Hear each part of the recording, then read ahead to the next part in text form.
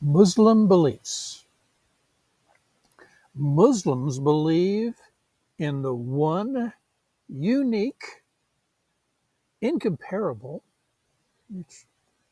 all right, whatever, merciful God, the sole creator, master, sustainer, and cherisher, feel cherished from on high sometimes.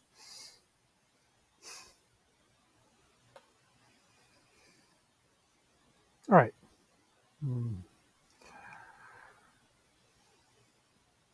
Sustainer and cherisher of the universe. So he's cherishing the universe, or something, maybe universe being infinite, perhaps. I don't know. Who can? I'm the last one who's going to be able to explain it to you. All I've done is watch some documentaries and read Stephen Hawking.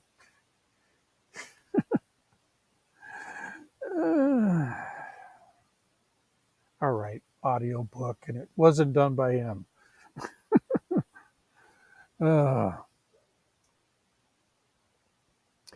In the angels created by him, and the prophets through whom his revelations were brought to humankind, in the day of judgment, and in individual accountability for actions, in God's complete authority over destiny. Okay, so we're just going to dispense with that whole free will business. That's fine. I never believed in it anyway. Yeah,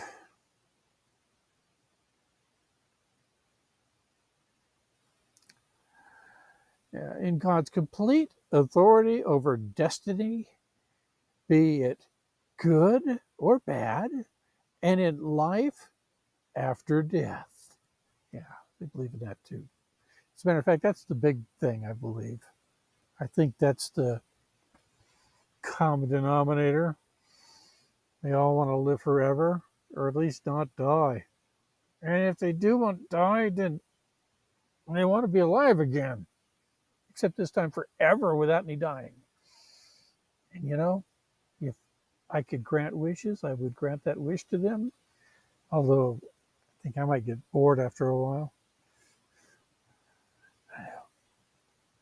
Especially if I got to be, forever, or singing in a choir and, I don't know, playing a harp and, nah. Yeah. Doesn't sound good to me. None of those things do.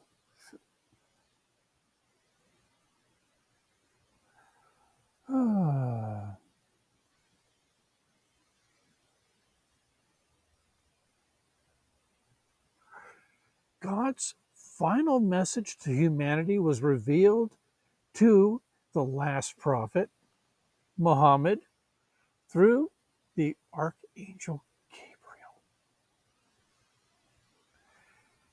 Yeah. Well, that's interesting. I mean, and when it comes right down to it, if you want to be a Christian, you got to believe that Paul, he was struck blind and had a vision and a conversion on the road to Damascus, and was hearing voices and seeing visions, and knew more about JC than anyone who'd ever known him when he was alive. And he seemed to have a different JC in mind. And then like I said, the Islam booth, I did kind of make a little mention about when they were talking about Muhammad. I did say, well, one could say the same thing about Joseph Smith. He made the same claims. But we don't believe him, do we? And why don't we believe him, but we must believe those other things? I mean, do what you want, I suppose. But not for me. Anyhow, Muslim beliefs, anyway. Done.